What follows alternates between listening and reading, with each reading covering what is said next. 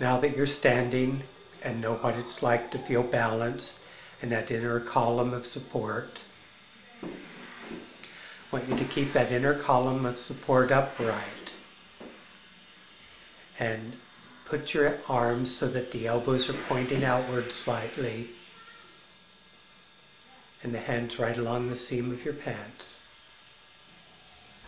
And as if you had a fire pole right in front of you,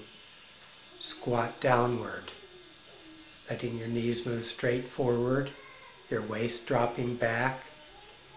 your elbows out, and your head up, and pressing into the floor to stand back up, lifting through the top of your head. And again, dropping toward the eye of your feet, staying balanced on the feet, long through that inner column of support, and pressing into the ground to stand back up. And dropping toward the feet again, lifting through the top of the head as you stand.